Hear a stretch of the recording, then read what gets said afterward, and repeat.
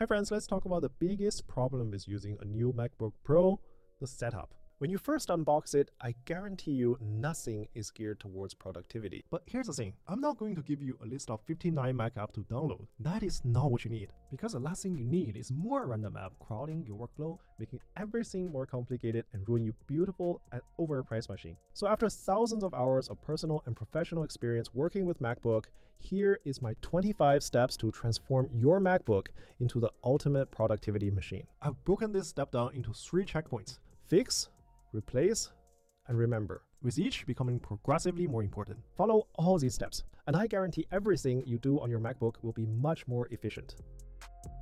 So our first checkpoint, which I call fix, is meant to fix all the nonsensical setting in macOS Sequoia. So starting with a dock. If you don't know, you can actually click this line and drag up and down to resize the bar. But you probably don't know that you can also drag it to the right side of the screen. I find that my hands move more naturally towards the right, and it gives me more screen real estate to really look at the whole window, right? When I'm working on a specific program like Final Cut. So having it on the right side actually helps a lot. You also naturally look under the screen. So if you want to focus on your work, it's actually a very good habit to hide the bar altogether or at least move it out of the way. And next, we're going to fix the genie effect, which is this fancy animation where your window goes into the app icon like a genie. It takes very long, it looks cute, but it's also very distracting.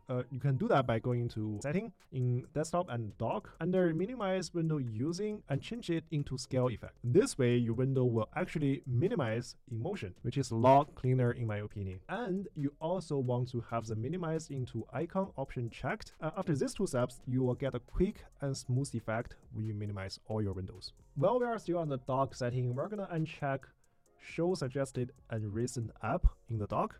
If you have this on, there will be a lot more random apps under here in this region. Highly unnecessary, so turn it off. And if you scroll all the way to the bottom, you're gonna see hot corners. So click this button, the hot corner menu setup will come up. So basically when you touch one of the 4 corners, something will happen, right? And this can be a very useful feature for some people, but with the way how it's set up right now, you will certainly hate it after accidentally triggering it for 1,000 times. So if you like hot corners, you can leave them on, but I suggest to put a modifier to the way you trigger it. So for example, at this setup window, after you click the drop-down menu, you can press Command and then set your hot corner accordingly. This way, it will only trigger whenever you touch the corner while the command, aka modifier, is pressed, so it won't trigger unintentionally.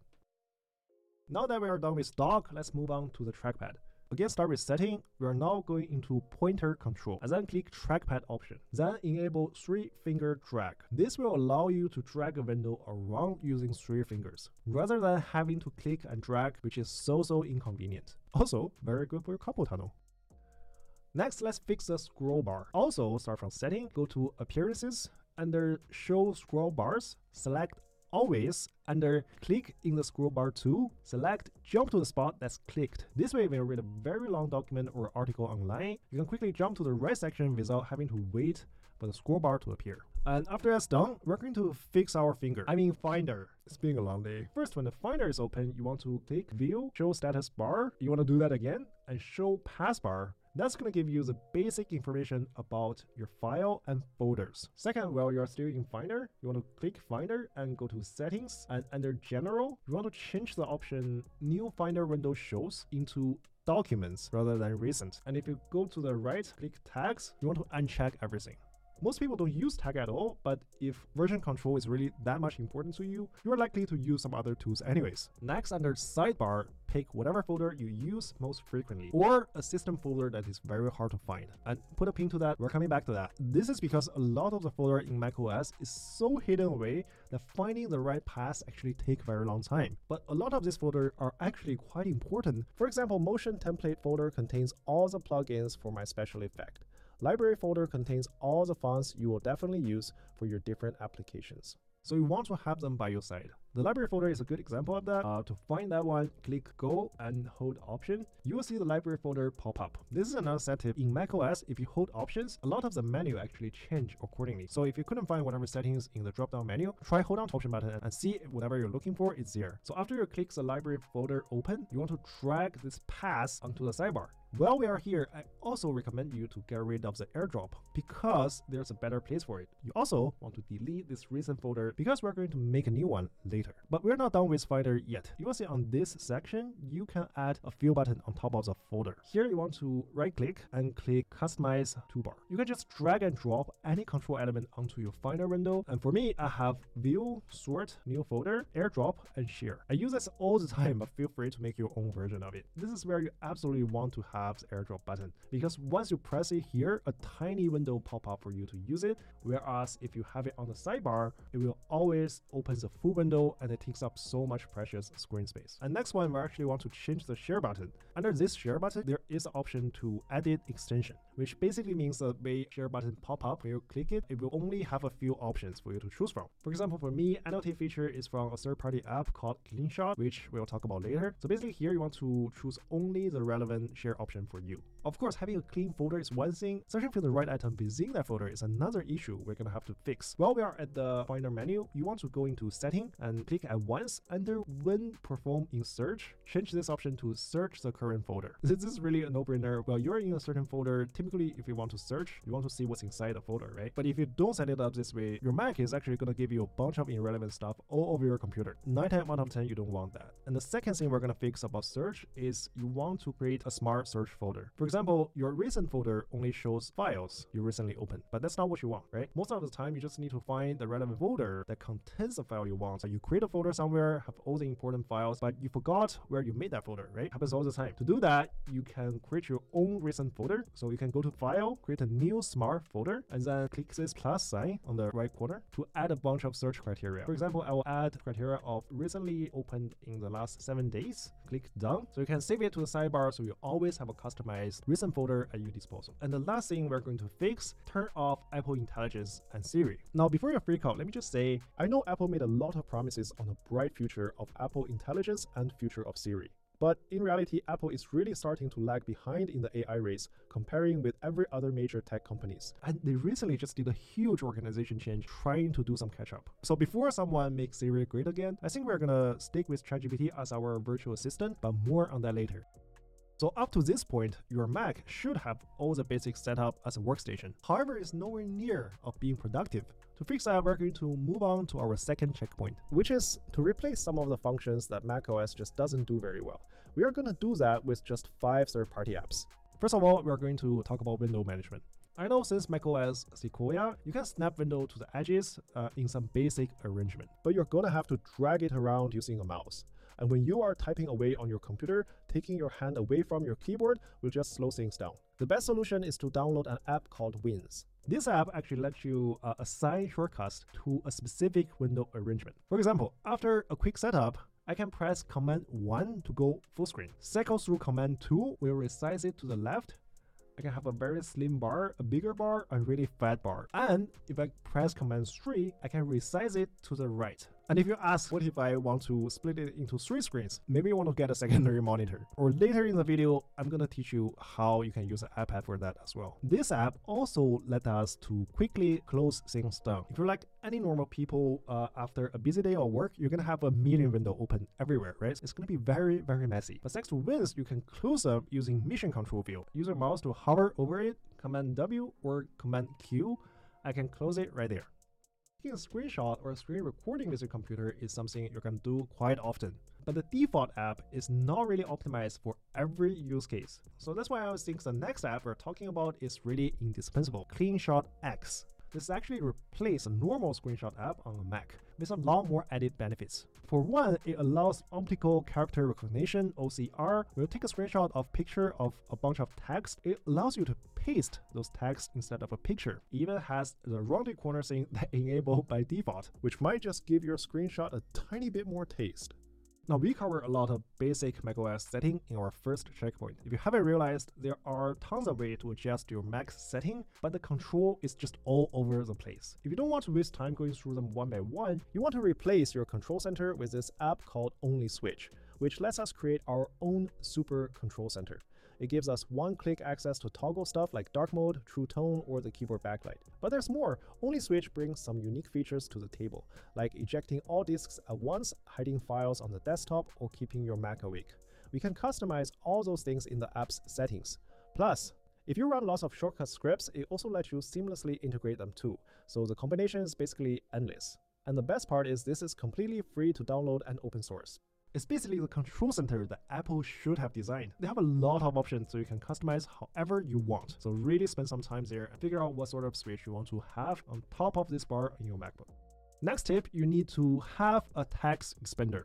Many people don't know about this, but Apple actually have a default text expander you can set up, but the function is very limited. That's why we're going to replace it with Typinator. It's best in its class text expander, which doesn't cost you a subscription fee. By the way, none of the app we're talking about is sponsored or affiliated, so feel free to try them out on your own. How text expander works is really simple. You type some abbreviation that you set up and expand to something that you often type repetitively, like your address, your phone number. For one, you won't ever make a mistake, and two, it just saves you a lot of time doing repetitive stuff. This one is a no-brainer. You want to have ChatGPT. Remember how I asked you to disable Siri? Well, if you haven't, 90% of your search is going to get rerouted to ChatGPT anyways. Just cut off the middleman. So here's what I did. Anytime you press Option plus space on your MacBook, a tiny window will pop up. This is a default setting of it. But if you hit Command Shift N, it's going to become a temporary chat. That means the chat history is not going to get saved in the ChatGPT app. And also, that means it's not going to be used by OpenAI to train their future model. Also, if you open up the voice chat on the ChatGPT function, I really like the fact that I can talk to it while doing something else, which basically makes it the perfect virtual assistant. Finally, remember is our final checkpoint of bringing the most productivity to your MacBook. I'm going to show you my own workflow and how I use Shortcut, other hardware from Apple ecosystem to stay productive all day long. But before we continue, let me quickly thank the sponsor of today's video, Monday.com. We all know staying productive can be a challenge, but that's not the most challenging part. The most challenging part is turning big ideas into actions. And if you have a business to run, you know you cannot do that if your projects are scattered across a bunch of platforms. That's where Monday.com comes in, a powerful work management platform that helps streamline your workflow and boost team efficiency. I recently started my own company while working full-time as a management consultant. Everything was going pretty well until I realized I was drowning in spreadsheet, emails, and random notifications. With 20 people spreading across 3 geographic locations to manage, my team quickly began working in silos, making everything much harder to execute. And then I learned about Monday.com. I instantly like its time-saving features such as workflow automation, which is designed to streamline the way the team collaborates. For example, whenever I'm done shooting one of my videos, I can simply mark it down on Monday's platform, and my team will automatically be notified to start working on post-production, affiliates, sponsorship, and whatever come after. Whereas before, I'm gonna have to coordinate everything manually. Setting up this automation is incredibly simple. Just choose your trigger, set the conditions, and define the actions. You can create multiple combinations to fit your exact workflow needs. Beyond automation, Monday.com offers comprehensive project management features. Whether you're leading a small team or managing hundreds of people, this platform can transform how you work. Click the link in the description to elevate your team's productivity with Monday.com today. And let's get back to the video. Now let me walk you through a couple of scenarios how I use my MacBook Pro every single day. Tip number 19, as a Mac user, it's a good habit to keep some hardware storage with you at all time. I have this 2 terabytes M3 Max here, but even 2 TB, I constantly run into storage problem. That's why I bought a couple of these to couple with this $4,000 machine. This is a 4 terabyte M.2 SSD box from Ugreen. Inside it, there's a Samsung 990 Pro M.2 drive. On paper, it was advertised to have transfer speed up to 7.4 gigabytes per second, but it will be somewhat limited to the cable and the housing. In my real-world test, the speed consistently stabilized around 3.2 gigabytes per second. Plus, this is very small, you can easily fit it in your tech pouch. Once I'm at office and start working on whatever project I'm on, the single most command I give to my MacBook is literally closing windows, closing program, and switching between them. So in tip 20, you will need to remember a set of keyboard shortcuts so your hands do not have to leave the keyboard. And you can do that as long as you remember the following shortcut. So Command W for closing a window, and Command Q for close a program, Command tilde to cycle between windows, Command Tab to cycle between programs. And usually in any sort of browser, you can press Command T to open up a new tab, Command N to open up a new window. And if you press Command Shift N in Chrome, you will open a new incognito window. Now typically at work or my home office, I have additional monitors. But if I go on a business trip or sitting in a coffee shop, I don't have that luxury of additional screen real estate. Apparently not everyone knows this, but you can actually use your iPad as a second monitor. You don't even need to have a cable to connect them. All you need to do is to go to Control Center, select Screen Mirror, and click on your iPad nearby. This is very handy if you want to work off 2 documents or do some multitask when you're out on the road. Now, I know earlier I said not to use a mouse when you work on general office work, but there are other professional applications other than financial modeling that requires mouse input, such as engineering drawing, video editing, or making PowerPoint slides few people sees. If that's you, then you likely have one of these productivity mouse. So tip number 22. Remember to map your shortcuts to these additional buttons on your mouse. When I'm in PowerPoint, my thumb is under this big button, which is mapped to making a duplicated slides. And when I'm in Final Cut, this secondary scroll let me move my video timeline horizontally.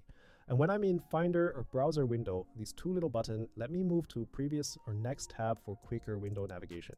This is probably my 6th mouse. They do break pretty quickly though, so every couple months I got a new one. This one is already pretty beat up. So the final scenario of my typical day. During my day, I typically type a lot and copy paste a lot. But on a Mac, there's a few tricks you need to remember to make sure you type efficiently. If you press Command-Shift-V, you will always paste without format. And also, if you press Command and backspace, you can delete a block of text or sometimes a line of text altogether. In case you don't know, if you hold down the function key, that's a little globe icon here, you will actually delete the character coming after your cursor. So it functions much more like the delete button on a PC. And last but not least, if you hold down Command-Control-Space, you will bring out the emoji keyboard. Now tip 24 and 25 are my personal favorites, which is to use a good headphone and play white noise when you try to focus. And there's an app called Portal can help you with just that. Research shows that background sounds significantly impact your ability to focus. Natural white noise like birdsong or waterfalls helps enhance concentration. So this Portal app, which on the surface is just a fancy wallpaper app that costs $70 a year, that's quite expensive. But compared to the productivity boost it brings me, that's actually a good deal. The more important features is the carefully designed sound it brings to your MacBook. I tried finding alternatives on Apple Music, Spotify, and YouTube. However, none of the free versions come even close. That's when I realized it's surprisingly difficult to engineer sounds that don't feel intrusive and actually help put your mind at ease.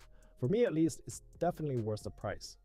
That concludes the 25 tips for turning your MacBook into the ultimate productivity machine. I hope these tips help you to set up the new machine or upgrade your current workflow. If you're interested in how I transform other Apple products into productivity-focused devices, check out this video next. I'll see you there.